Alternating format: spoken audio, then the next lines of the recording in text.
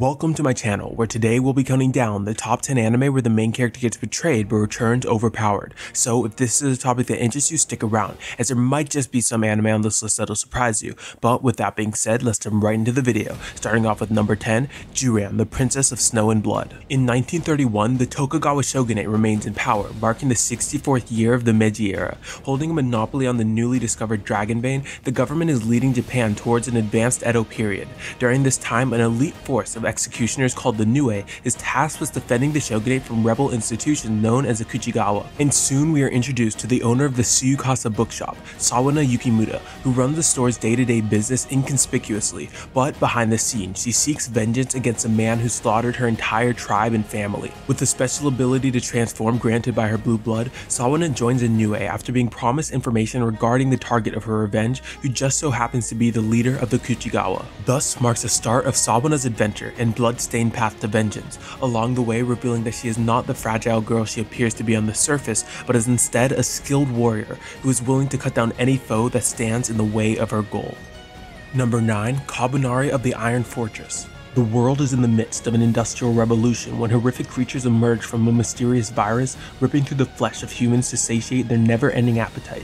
The only way to kill these monsters, known as Kabaneri, is by destroying their steel-coated hearts. However, if bitten by one of these creatures, the victim is doomed to a fate worse than death, as the fallen rise once more to join the ranks of their fellow undead. Only the most fortified of civilizations have been able to survive this turmoil, as is the case with the island of Hinamoto, where mankind has created massive walls to protect themselves from the endless hordes of Kabaneri. The only way into these giant fortresses is via heavily armored trains, which are serviced and built by young men such as Ikuma, who has created a deadly weapon that he believes will easily pierce through the hearts of Kabaneri. Ikuma now eagerly awaits the day when he will be able to fight using his new invention.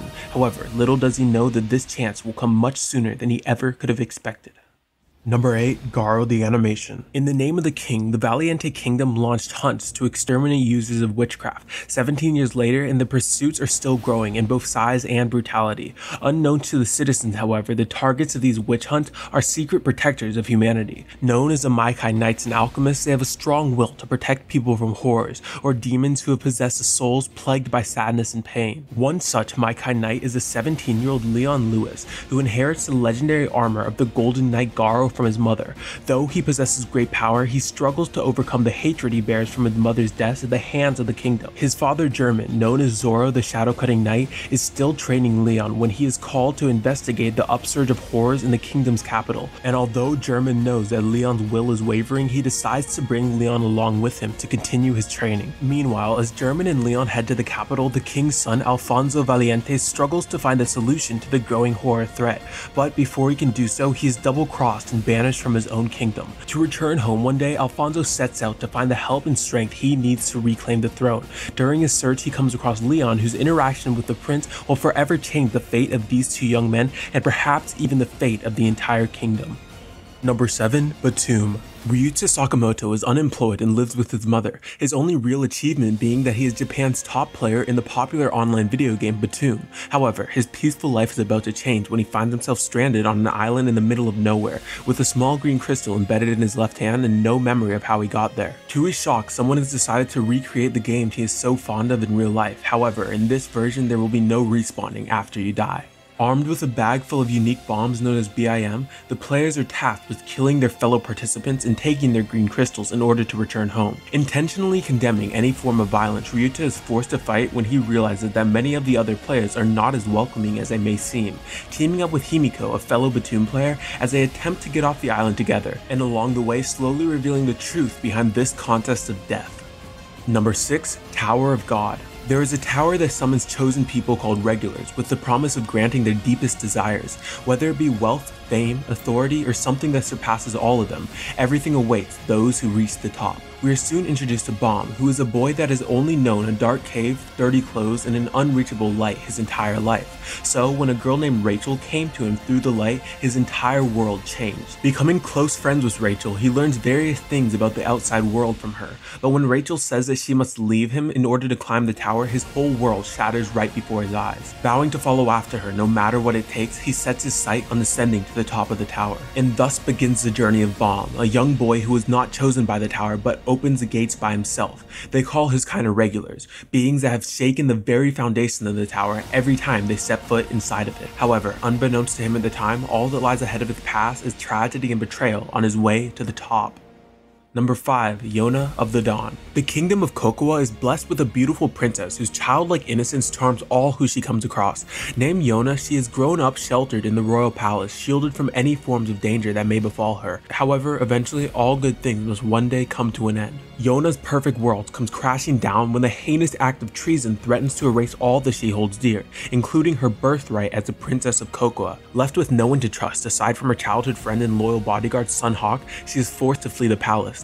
Faced with the perils of surviving in the wild with a target on her back, Yona soon realizes that the kingdom is no longer the safe haven that it once was. Now free from the shackles of naivety, Yona vows to do everything in her power to become strong enough to crush her enemies. With Hawk by her side, she must piece together the remnants of an ancient legend that might just be the key to reclaiming her kingdom from those who conspire to steal it from her. Number 4. Blast of Tempest. Yoshino Takigawa is an ordinary teenager who is secretly dating his best friend Mashiro's younger sister, but when his girlfriend Aika mysteriously dies, Mashiro disappears, vowing to find the one responsible and make them pay for murdering his beloved sister.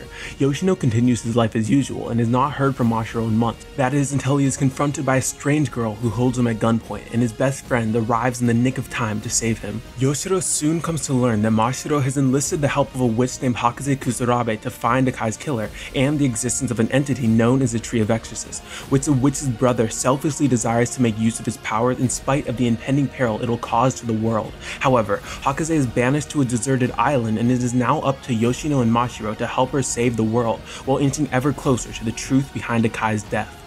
Number 3. Dao Zu Shi. Zen is a state of immortality that all cultivators strive to achieve. However, there is a dark energy that lies underneath, the forbidden Mao Dao or demonic path. And through an unfortunate series of tragedies, this is the path that the cultivator Wei Wujian has begun to experiment with during his teaching. However, his rise in power is accompanied by chaos and destruction, but it is not long until his reign of terror comes to an abrupt end when the cultivation clans overpower him and he is killed by his closest ally. 13 years later, and Wei Wujian is reincarnated in the body of a lunatic and reunited with Long Wanji, a former classmate of his. This marks the beginning of a supernatural mystery that plagues the clans and threatens to disrupt their everyday life.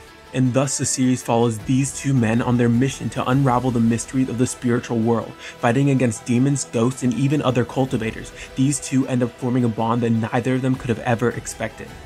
Number 2. Dororo. The greedy samurai lord Daigo Kagemetsu's land is dying, and he would do anything for power, even renounce Buddha and make a pact with demons. His prayers are answered by 12 demons who grant him the power he desires by aiding in his prefecture's growth, but it came at a price. When Kagemetsu's first son is born, the boy has no limbs, no nose, no ears, no eyes, nor even skin, yet he still lives. This child is disposed of in a river and forgotten, but as luck would have it, he is saved by a medicine man who provides him with prosthetics and weapons, allowing him to survive and fend for himself. The boy lives and grows, and although he cannot see, hear, or even feel anything, he must defeat the demons that took him as a sacrifice, and with the death of each one, he regains a part of himself that is rightfully his. For many years, he wanders alone until one day an orphan boy named Dororo befriends him. And now, the unlikely pair of castaways must fight for their survival and humanity in an unforgiving demon-infested world.